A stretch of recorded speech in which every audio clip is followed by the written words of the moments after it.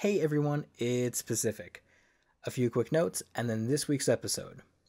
First things first, a reminder that next week we are off, but we will be back with another episode on May 12th. Second, if you want a postcard, you have 2 more days to do it. At 12 p.m. Mountain Standard Time on April 30th, our window closes. So if you want to get May's postcard, sign up by then for $5 or above. And if you're already a patron and you're already at $5 or above, you're already getting a postcard. But please make sure your address is updated and correct. The goal is to have everything filled out and sent by May 7th. So hopefully you guys will get them by mid-May or so. But yeah, stay tuned to that as we do more stuff with postcards. Second, the sky above the port was the color of television tuned to a dead channel, or TSAT, as a lot of you know him. He's a moderator on our Discord, and he also helps me with a lot of our scripts and administrative duties. He has recently launched a new subreddit called Daily SCP, and if you're interested in reading a new SCP every single day and talking to other big SCP fans, I highly recommend you check it out. And you can find that at reddit.com/r/daily_SCP. Or, if you're on our Discord or thinking of joining our Discord, we've also created a channel there where we've synced up all of the posts, so you can talk about the same wonderful daily SCPs that we're talking about on Reddit, too. And last but certainly not least, I have a bunch of patrons to share with you guys today. We're currently sitting at 19, which is absolutely mind-boggling. I think that's the most we've ever done in a week. And I am absolutely just swept off my feet. I appreciate you guys so much for listening to the show, sharing the show, and for supporting us and supporting what we do.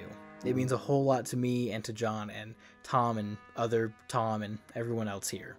So, without further ado, I want to give a big shout out, and I hope I don't butcher your names, to Holden Kodish, Bob Loblaw, Vance Barnhill, John Capri, Sam Link, Christopher James Frazier, Assorted Fruits, Joseph 2's Internet Spectre, Amy Gardner, Kat Rajne, Luke Kawagi, Gary McCammon, Justin Janger, Christopher Ortiz, Alex Randolph, Dakota Trotter, Stephanie Adamson, James Career, and, last but not least, Pacific's evil twin, Atlantic.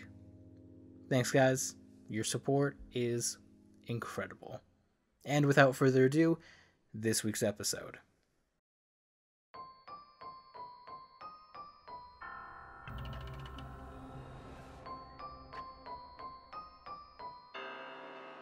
Warning.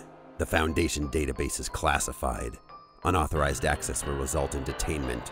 Within this archive, you'll find the procedures, descriptions, and accounts of the most notorious anomalies we've encountered to date. Secure, contain, protect. Item number SCP-3930. Object class Esoteric. Special containment procedures. Individuals assigned SCP-3930 to monitor the S5-C9 perimeter established near Usinsk, Russia, and follow orders from on-site command. Individuals assigned SCP-3930 to be made aware that there is nothing within the perimeter, that SCP-3930 does not exist. Description: SCP-3930 does not exist. By order of O5-1, the remainder of this file is Level 5 classified with restrictions. File Administrator Notice: only 7 living individuals are permitted to access this file. Modified Special Containment Procedures: for the purpose of ongoing containment of SCP-3930, it's important for all personnel assigned to SCP-3930, outside of personnel permitted to have access to this file, to understand that SCP-3930 does not exist, nor has ever existed.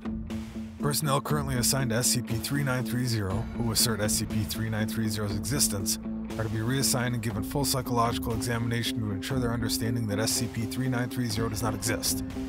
Individuals who are unable to do so are to be remitted to current 3930 research leave for termination. All personnel assigned SCP-3930 must understand that, despite any language or orders that may imply otherwise due to their content, SCP-3930 does not exist. SCP-3930 is contained at its location of discovery. Access to the region containing SCP-3930 is strictly forbidden. A perimeter has been created around SCP-3930, roughly 1 kilometer in diameter. Any unauthorized individual crossing this perimeter with intent to approach SCP-3930 to be terminated on site.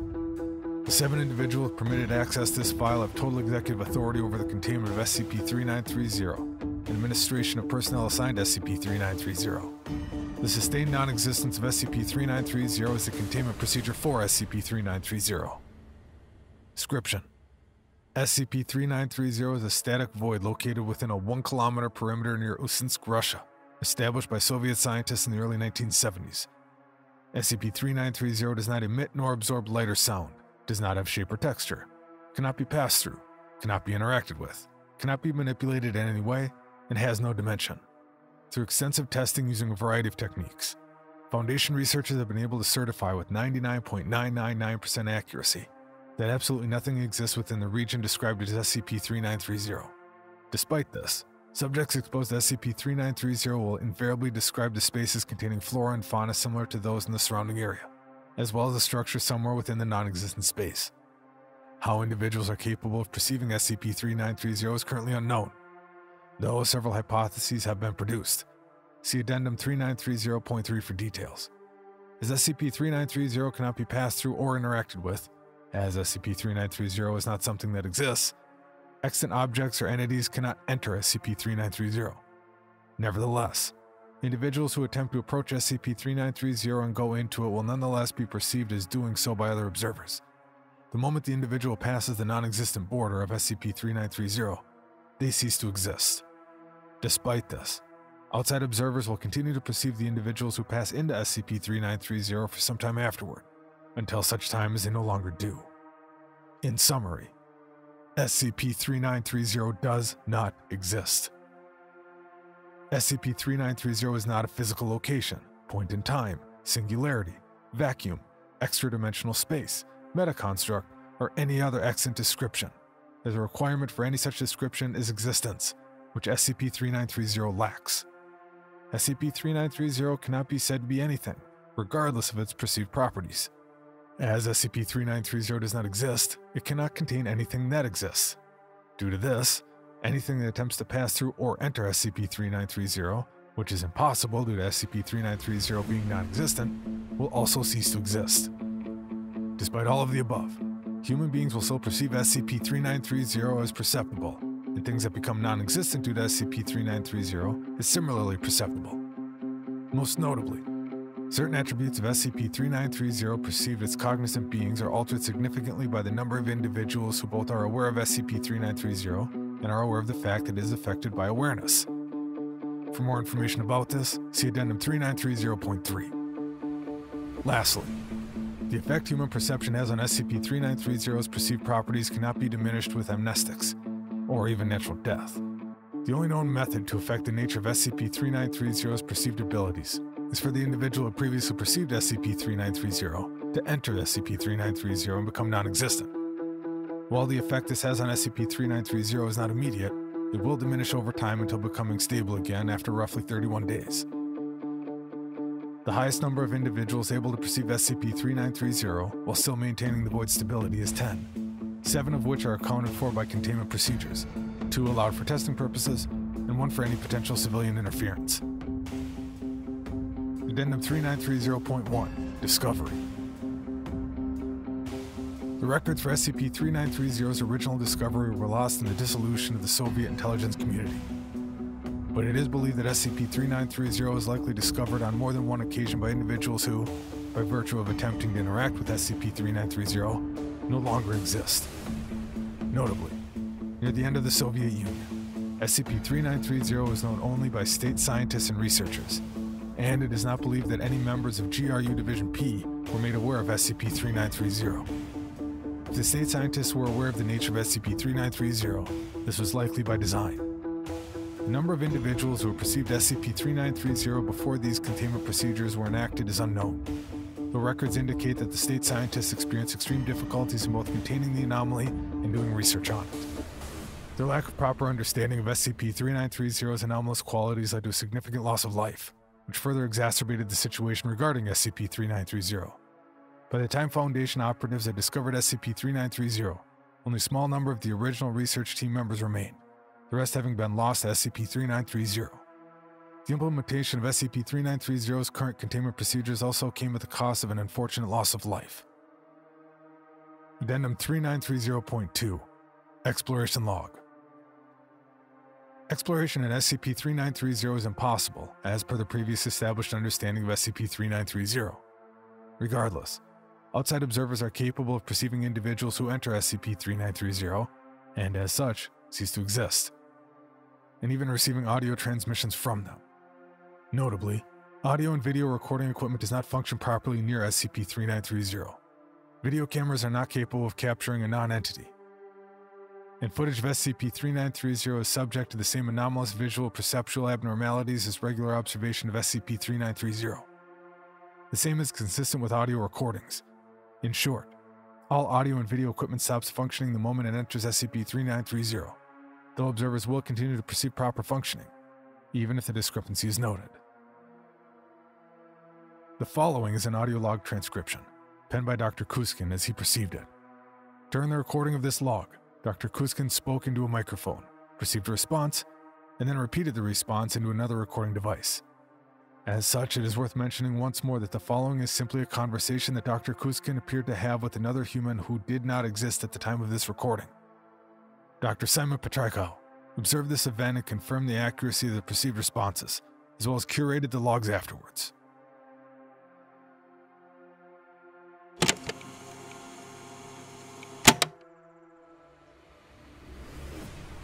All right, D-124. I need you to start walking forwards.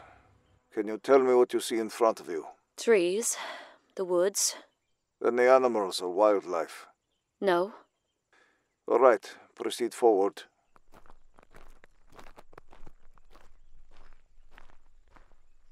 You're approaching the boundary of the anomaly.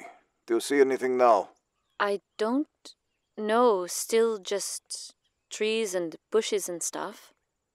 At this point, D-124 disappeared and SCP-3930 and ceased to exist. Audio monitoring equipment confirmed that radio had ceased to function. Regardless, neither Dr. Kuzkin or Dr. Simon Pietrykau noticed this. Continue forward.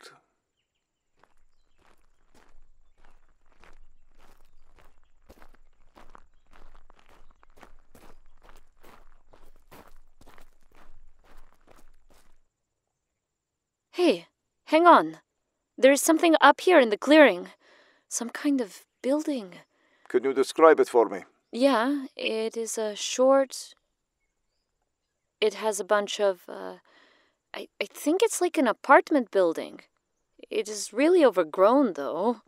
Like it's been abandoned for a while. How big is this structure? Well, I don't know. Maybe 100 feet long? I count 6 doors on this side. It looks like it might curve around to the back. Go ahead and continue forward. Sure.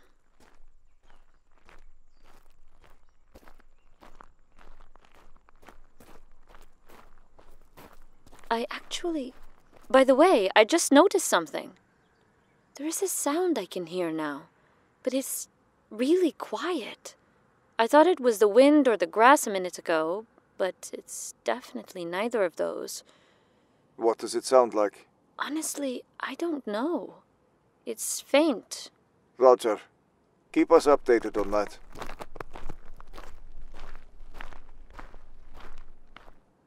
All right, I'm up on the building. Definitely some kind of apartment building. White walls, brown doors, wood. There's I guess, some kind of other building over here? Maybe an office? Can you open any of the doors? I can try. Hang on. That one's locked. This one too. Hang on. I'm looking in the window trying to see if there's anything in here. But it's just dark. I can't see beyond the curtains. Please continue to check the doors. Yeah. Got one. Let's see. Definitely nobody has been in here for a while. It is dark, dusty. Just one bedroom, I think. Not much furniture. Some chairs and a small bookshelf. Nothing on it, though. Let me look in the bedroom. Twin bed, a chest of drawers, but they're empty. The bed is made. Curtains are drawn everywhere. Hang on. This window here just faces the other side of the clearing here. This building is a big L shape. It goes on down that way a bit. Can you turn that light off? That's too damn bright. D124 continues to search the room and attached bathroom for the following 5 minutes. Yeah, alright. Hang on. What is it? Did I open these blinds earlier? What? The blinds. The fuck? I drew the curtains back earlier. I mean, when I walked into the bedroom. I don't know. No, I definitely did. I remember it specifically. Because then I looked out that window. I opened these curtains. Is there something else in here? We don't have a reason to believe so, no? Then what closed the fucking curtains? Why are they closed? We don't know that. Of course you don't know that, but... Man, I definitely opened these. Because I stepped over here into the light and looked out and I said... Well, I said that there was somebody out there. Or... Huh. I don't remember what I said, actually. Maybe I was wrong. That's weird. Come again. Nothing, I just, I guess I'll keep going here.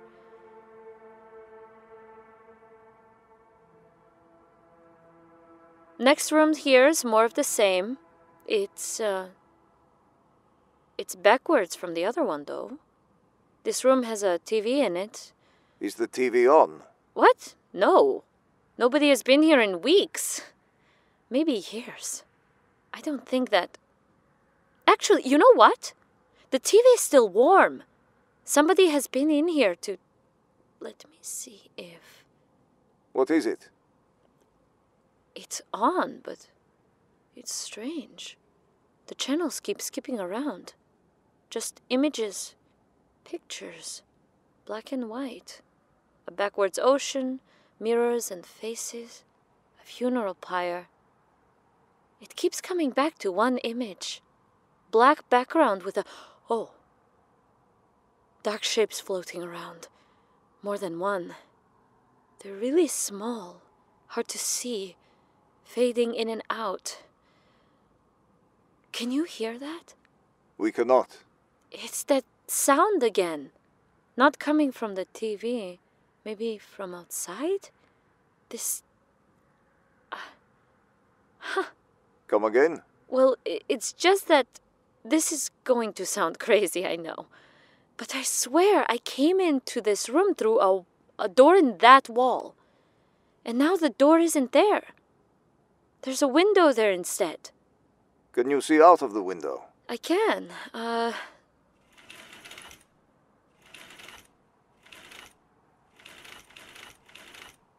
Alright, this is going to sound really crazy. But I can't open the curtains. When I go to pull them back, well, there are just more behind them and more behind those. Are there any other exits to this room? There's a... At this point, the telephone in the mobile research station began ringing in the same room as Dr. Kuzkin and Dr. Simon Pietrykau, the latter of whom stood to answer it. As he did, Dr. Kuzkin described hearing another phone ringing on the other end of the audio transmitter, near D124. There's a phone ringing. I don't remember it being here. Hang on. Hey, don't. Hello? Yes, we're watching. Listening in on this. Can you hear me? At this point, Dr. Kuzkin notes a severe echo originating from his audio receiver coming from D124. Hello? Hello? Can you hear me? Am I speaking to you right now? What is this? Hey, hang up the phone. Hang up the goddamn phone! Dr. Samuel Pietrykau hangs up the telephone and appears confused and disoriented. On the other end of the audio receiver, D124 expresses similar confusion. What was that? Did you hear any of that? D124, are there any exits from the room you're currently in? Yeah, there's a stairwell here. I can try that. Roger. Please do. Alright, I went down the stairs and now I am in another room. No, wait. Is it? Hey, I forgot to mention earlier, but my skin feels really strange. What do you mean? Sort of chalky. And when I brush my hand against my arm, it just sort of... I don't know how to describe it. It's like it stops being there for a second. Noted. Can you describe your surroundings now? There's the same couch as in the previous room, but there's something different about this one. Maybe the room is the wrong size? It feels a little bigger. Things are more spread out. Can you get back up the stairs? Stairs? The stairs you just descended down. What stairs? You just descended down a flight of stairs to get into this room. No, I came through the front door. Right over here. It's weird. The door is locked now. Are you sure you can't hear that? Can you describe the noise you're hearing? Like, you ever listen to static? Sure. Sometimes you hear things in the white space, yeah? Your brain filling in the gaps. This sound is like that sound. The sound your brain makes, only without the static. It's really not very loud, but it's really noticeable. I think, let me see. There should be a door out of here somewhere. Let me look.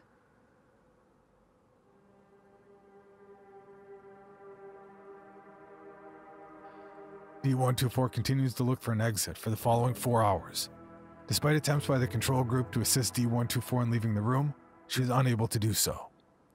I am noticing something again. I know why this is all taking so long. The space in between everything is really big now. It's taking me 10 minutes now to walk from the sofa to the TV. I needed 20 to get to the kitchen. What? Since when? Why didn't you mention this earlier? I don't know. There's a knock at the door. Hang on. Hello? There's a man outside. He wants to know if I'm listening. Am I? Yeah, I am. All right. He says there's a way out. Going down through the floor. He said if I lean back enough, I'll just go there, so... D124 does not respond for 38 minutes. Dr. Kuzkin and Dr. Samuel Pietrykau do not speak for 38 minutes. White noise. Are you there yet? It's further than I thought it would be. I think I am starting to get it. Are you listening? Are you listening? Good. Don't stop listening. I am down below here now. See, I thought the things I was seeing was something to do with me, but they're really not. I'm not really seeing them. Yeah. This makes a lot more sense. Not to me, but maybe to you. Maybe it doesn't matter. So you know what I said earlier about listening to static? The same sort of thing is happening with my eyes now. Filling in the blanks. What do you see? There was a hole in the world here, and this place got pulled down into it, like a drain. People, too. I can actually see it now. The whole building, drawn into the tiny little spot, fracturing out and broken. All right, yeah. This is the response. Like a reaction. Nature doesn't abhor a vacuum, but people do. Your minds aren't made for this, right? You stare at the stars and see things, because that's what you do, making sense of it. Order is a man-made concept. Can you describe the space you're in now? I'm not. What do you mean? I'm not. You know I am not, actually. As soon as you realize it, this'll all be over. As soon as I realize what? You just have to look away from the screen and see the, You stop seeing the patterns. I am if you look away. You'll stop seeing me. And you'll stop hearing me. And that's what I'm hearing. That's what I've been hearing this whole time. Yes, that makes sense. Because if you blink, you lose it, and once it's gone, there's nothing again. So they try to get your attention if you lose it. They're nothing, and... Slow down. I need you to... No. You look away and the patterns go away. You stop listening and you don't hear them. You're nothing, and now I am. Don't you get it? Hurry. At this point, there is a minor dip in electrical systems as the on-site generator activates. Both Dr. Kuzkin and Dr. Simon Pietrykau immediately become aware that the audio transmitter is no longer functional. Attempts to contact D124 fail. Addendum 3930.3. Interview with 3930-1-1. The following excerpt is taken from an interview log conducted with Dr. Vasilev, a Soviet scientist who was found operating the containment procedures for SCP-3930 before the beginning of Foundation intervention. Dr. Vasilev was eventually offered a position within the Foundation and became 3930/1/1 shortly afterwards. The interviewer is Dr. Peter Kuzkin. Translation provided by Dr. Simon Pietrykau.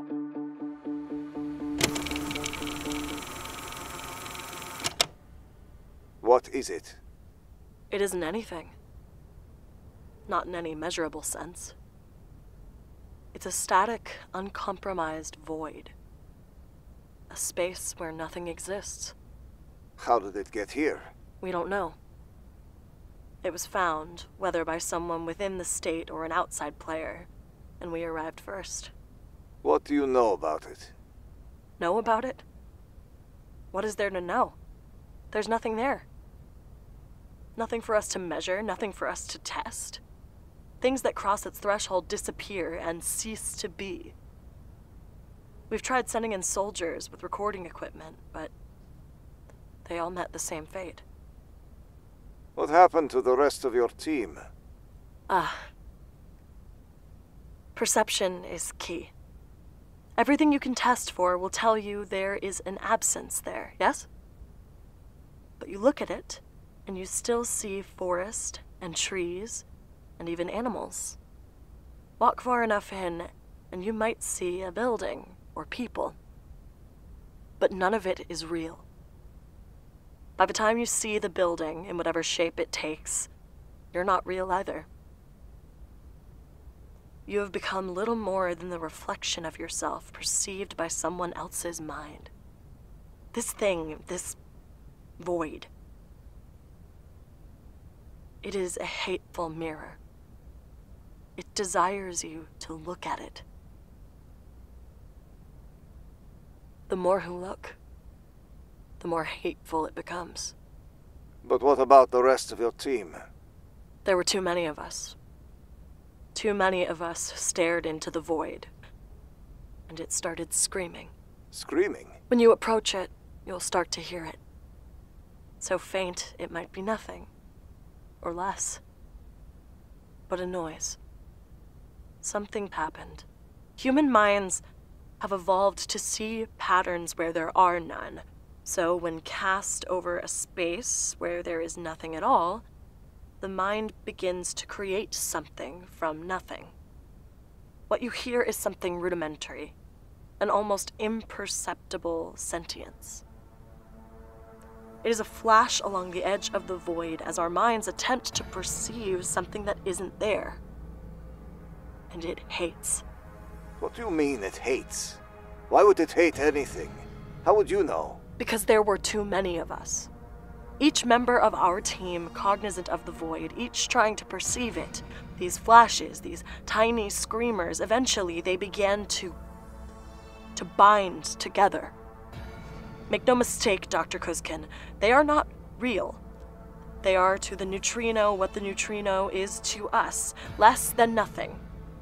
but they are somehow aware of their nothingness, and they are hateful. Their existence, I believe, is torment. They hate the universe for being, they hate themselves for being, and they hate us for making them be. They are nothing but hate.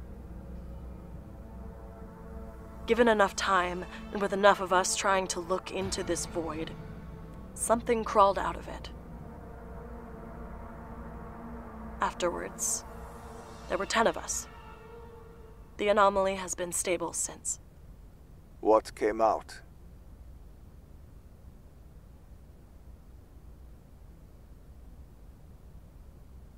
How long have you been here? Decades. Why didn't you call for relief? Once you've heard the screamer, you can't unhear it. Calling for relief would just be damning another soul. The other day, the remainder of your scientists disappeared. Where are they? They entered the void. Why? There are too many of us now. You brought 12, and there were 8 of us. There can be no more than 10. Once you have perceived the void, your mind cannot be made to forget it. There are 13 of us now. But there must be no more than 10. You talk about this void like it's some kind of intelligent creature. How can this nothingness be something intelligent? They are not the same thing. The void is what it is, a region of non-existence. It is unfathomable and unalterable, and we know nothing about it. But the pattern screamers are, yes, in some way, intelligent. But they are only intelligent because they are us. They are our reflection in this hateful mirror. There's off-camera activity. Dr. Kuzkin looks away. Dr. Vasilev looks at the camera for a moment. All right. Is there anything else? There can be no more than 10. I will go into the void. And then 2 of your own must follow. And if they do not?